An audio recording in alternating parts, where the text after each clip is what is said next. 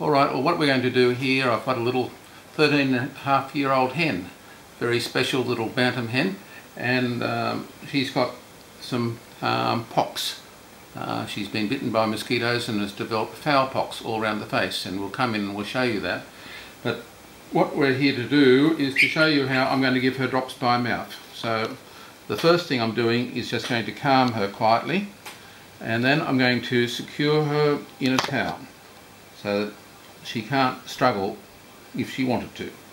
So that's the first thing. So we get her up like that, and there she is. She's almost blind by the pox, but she'll get her sight back, I think, once we get all the swelling and the pain down.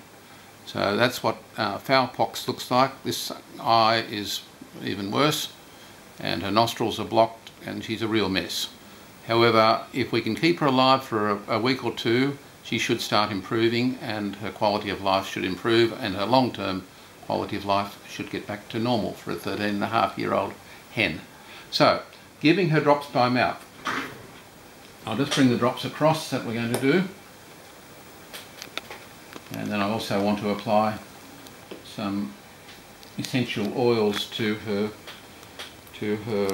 sores. So we'll just get ourselves ready. Do that end of the cue sticks, I think. We're going to do that. Alright, we're going to give her about 4 drops of this product. So I'm taking hold of the top beak, and I'm just hanging on to the top beak, and then I'll be just, basically that's all I need to do. And secure her head by the top beak. Then I'm going to run the drop off my finger.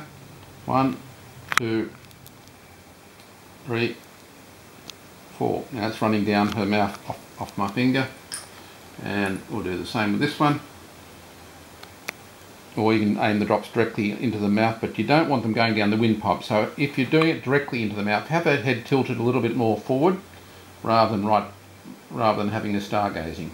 So 2, 3, 4. Done. So that's the drops by mouth. The next thing we're going to do is to give her a chance to swallow, and then I'm just going to start avoiding the actual eye, but we're just going to, for all these pox lesions that are coming, there and there and there, and across the beak, and the nostril is gone, there's a big one there. And we'll just come up under the eye, and we'll just come back around the back of the eye. Right, that's that side done. And this side, I might just get a little bit more. So we're not putting this in the eye, we're putting it quietly.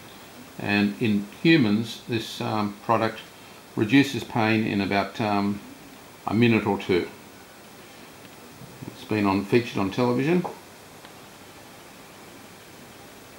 and I'm using it off-label in hens. We're using all natural products. These are essential oils that we're applying here, made by a company out at past Arcadia,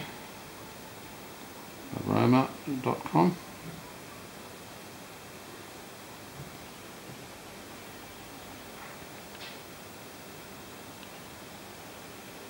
Alright, well I feel that she'll be feeling a lot better within a week or two, and the main thing now is to stop her spreading this infection to other hens and roosters in the suburbs around you. So she needs to be kept in a mosquito-proof enclosure, and you need to minimise mozzies around the place. So there she is. We can let her rest and give her some love and say, aren't you beautiful? Hey, aren't you beautiful? Okay, we wish you well. Okay, thank you.